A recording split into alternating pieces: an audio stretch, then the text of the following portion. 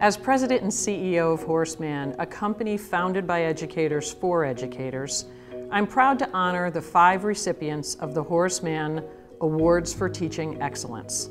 With 3 sisters, 3 nieces, and now potentially my daughter being teachers, I know some of the challenges they face in the classroom, and I hear about the rewards that make it all worth it. Teaching is more than a job. It's a higher calling and a critical role in our society.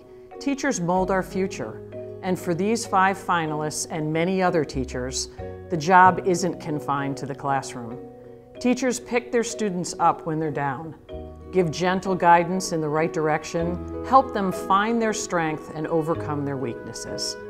They build teaching teams and inspire some of their own students to hear the call to the profession. And it is a noble profession that is frequently underappreciated. At Horace Mann, our mission is protecting the short-term risks and securing the long-term financial future of educators.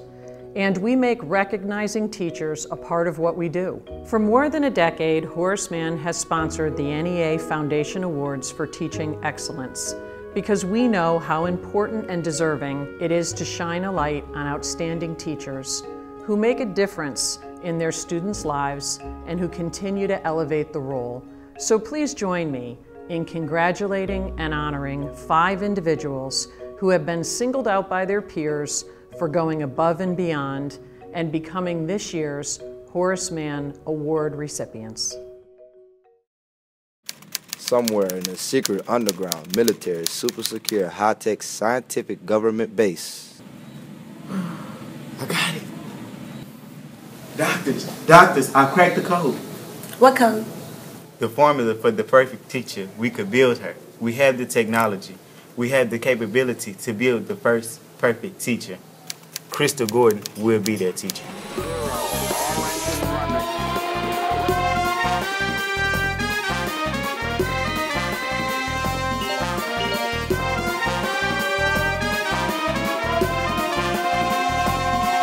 We'll build her hands to lead the way for others. I always say that Crystal not only engages her kids, but she engages with them. She engages them into the community, brings community leaders in, people to speak to her class, and she brings them out for community service. Her legs to take her everywhere. Well, I have never seen her sit down. She is from one desk to another, and she's helping each kid, and she seems to be able to grasp what each kid is about. She'll have a mouth with a welcoming, radiant smile. She's very passionate about her job, and you can never tell when she's having a bad day. You know, she always keeps a smile on her face and very enthused. It's a lifestyle, it's just not a job for her. Her ears will hear students' voices. She had a good listening ear, you know, and that's one of the things she does. She would key in on, I guess, different things that the kids may be going through, and she would pick that up. Her heart of gold for compassion. Michael had a hard time during his sophomore year. And I never forget one day he comes and he said, "Mom, I really had a good talk with Miss Porter. She helped me, and I felt like if I was talking to you." She'll have a brain that continually learns and grows. She wrote a multi-million-dollar grant. We had a science initiative for grades K through 5.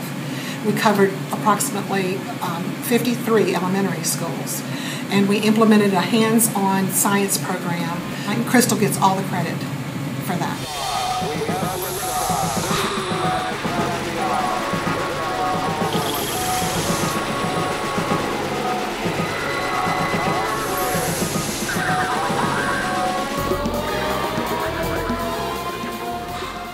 I think that public education is an important entity in our society. We need to instill in our students the importance of getting a good education.